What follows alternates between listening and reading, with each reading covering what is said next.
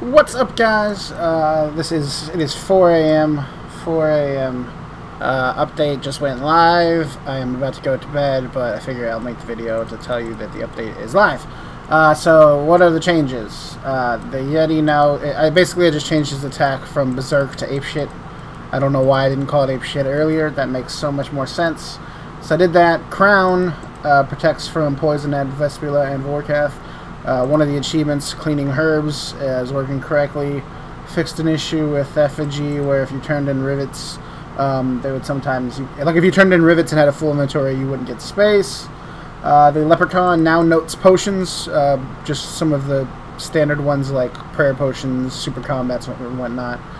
Not super combats, but super strength, defense, and them and whatnot. So that mostly just helps Ultimate Ironman. There's they fixed an issue. It's mostly just a lot of quality of life things. So I suppose I'll just focus on the big things rather than just read this list. We did a coding stream and it went pretty well. We got a nice little list of stuff. So I'll have that in the description below. But let me just get on to the big ones. I suppose those are the most important ones. So yeah, the big one is boss invasion points. So if we go to boss invasion, I don't know what the teleport is. To town. Boom. We do it.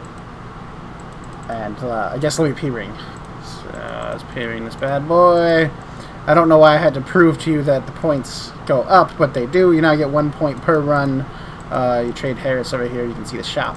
So you are guaranteed to get one item every 300 kills, and that's excluding what you get from reward stashes and whatnot. So that should just be a nice little bonus.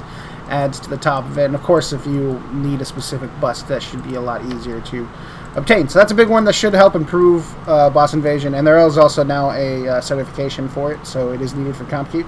And if you get 1,000 waves, it will yell it, and that's mostly just like a vanity thing. You do get a bond, but it's mostly just for free. So yeah, just a couple other important ones, like you no longer need a bracelet mold to do that. Mega Crystal Keys is the next big one, so let's show off that. I'll show you how to make it, because I know it's going to get asked a billion freaking times. Even after this video is uploaded, it's still going to get asked a billion freaking times. But you need... That is not enough. What's crystal? Okay. Crystal comp. Okay, so you need 10,000 crystal comps, and then you need more.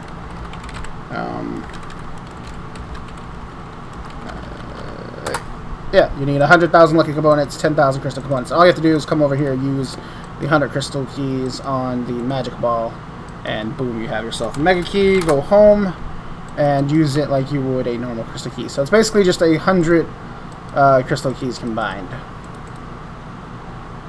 So I'm going to be doing a video tomorrow on the loots, the full total potential. There are a couple unique things. I did actually get one earlier. The best thing you can get from this, I got like my first key upon starting the server. I don't want to show it to you, so only the 6 people online know about it. So maybe it'll hold some mystique. But there is some interesting stuff in there. You can get like mystery box crates and stuff like that.